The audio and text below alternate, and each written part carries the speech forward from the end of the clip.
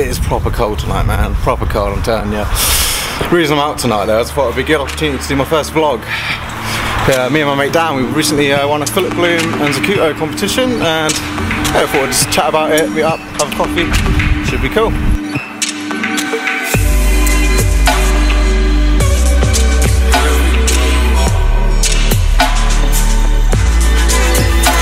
Right, so in typical Dan fashion, he's actually texted me saying, "Oh, I'm in the shop." So looks like we're going there then. Where is he? Hey, alright man. There he is. What's going on? This doesn't look like a coffee shop. I've come for a little coffee snack. Dude, I've been waiting literally like half an hour for you. And it's freezing out there. It takes a while to choose the sausage roll. You know what, let's just get out of here because I eat too many snacks anyway. Right, we're nearly here now. Yes indeed. So Dan actually suggested this place. What did you say it was? Well, it's a cafe called Metric, so we've got about 3 of them in Southampton, but I like to call it an Instagram cafe, just because everything in it is just the Instagram cafe. Coming from you, he doesn't use Instagram at all. I've got 2 pictures. 2 followers. At least everyone follow him. He's only got 2 followers. Yeah, monster. I might just get like a Chinese tea or something. A Chinese tea? What, in a cafe?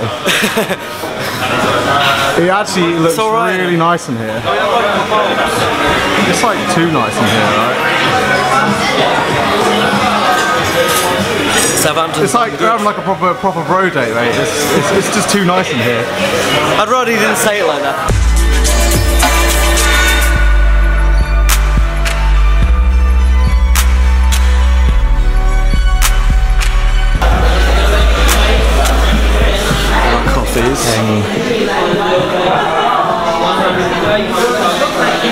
Look Dan, we've even got romantic candles. Romantic candles and fantastic reading material.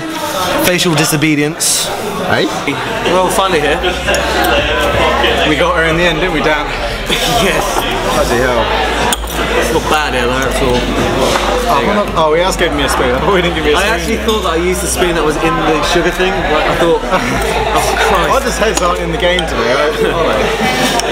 So yeah, as I was mentioning earlier, me and Dan, we won a Philip Bloom and Zacuto competition. Yes. It was called Graphical Eye. It was a 60-second film about the eye. Oh, I must just say quickly as well. You know, we weren't the overall winners.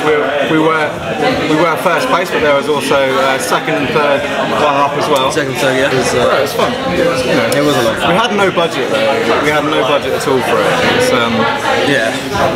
It's like we had no time either, because basically when we found the competition blog post, which was on Philip Bloom's blog, we only had about 2 weeks left to do it. There was already submissions by that point. I mean, everyone else had about a month and a bit. I think it was a month and a half. Yeah, we were like 2 weeks late into it. Coincidence. We already had the idea for a film about, well, it was a scene about an eye, wasn't it? Well, yeah, I wrote a scene that had this dream sequence where there was an eye in it, and it was supposed to be quite sort of philosophical. It's just completely coincidental that I messaged you the next day saying, yo, there's this competition about the eye, so we just do that.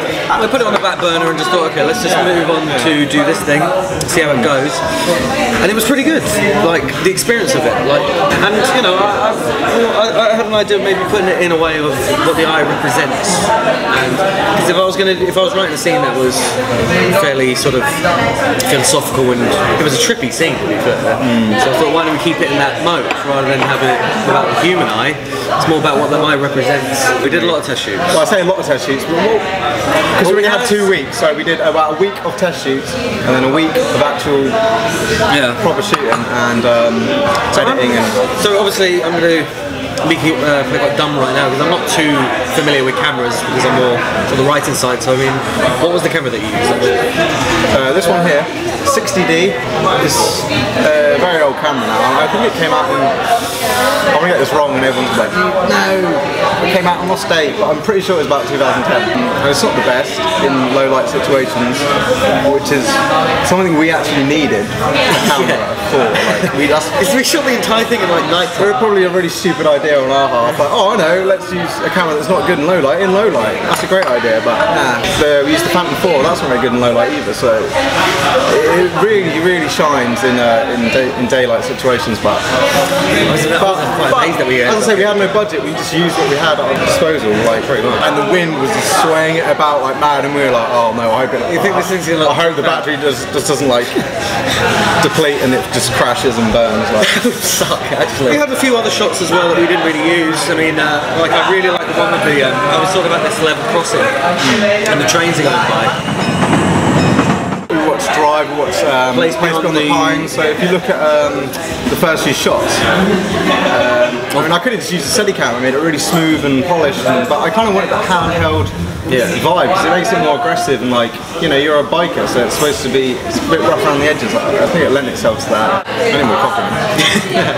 I need more coffee. I need a coffee before my coffee and a coffee after my coffee. I thought I was drinking one pretty quick actually, but I didn't realise mine's all gone, yeah. And I remember you were trying to pay with like you were trying to put like a little bit of money in at the time. Well, the beauty about that bike was I could put 80p in it, and that would get me like 15-20 miles. I'm filming him. I wonder if he knows.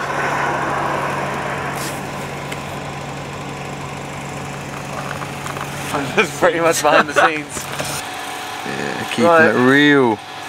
Should I? How much am I putting in then? What's on our budget today? $1.50. About 75p. No, I'm gonna go put that in there then. Yeah.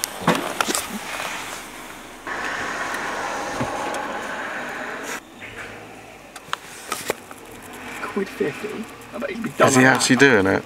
He's actually doing £1.50.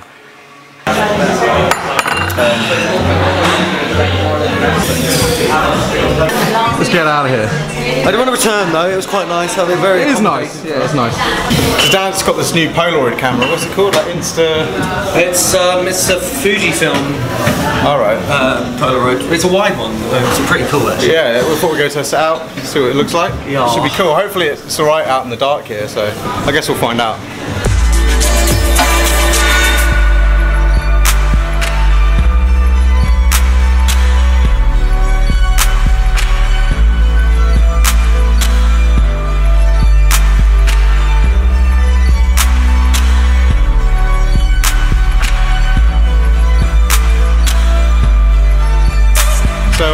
Dan wants to get that sausage roll in the end.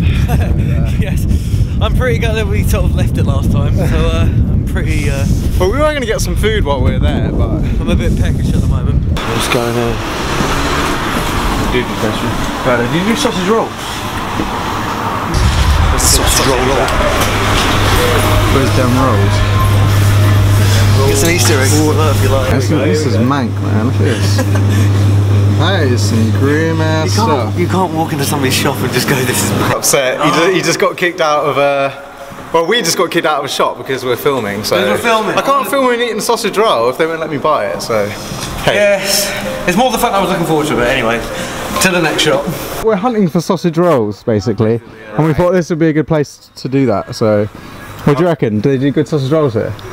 I would reckon you go further up the street. Yeah. But the best way is to go to St. Mary's Street, isn't it? St. Mary's is the place. We were there as well. You didn't find any? Well, they kicked us out the shop, yeah. Yeah. Should we have a look in there? Hey? Hello there, yeah. Oh, I'm okay, you know. Right, let's get this sausage roll then. This is the biggest sausage roll hunt in the world. We got a new friend. Is he getting beer? He's getting beer. Come on, I lied to the missus. You got in trouble now. We won't show her. Promise. Well, not. Do you not do sausage rolls? Do you do sausage rolls? What did you want? We need sausage roll. There's no alternative. Cheers anyways.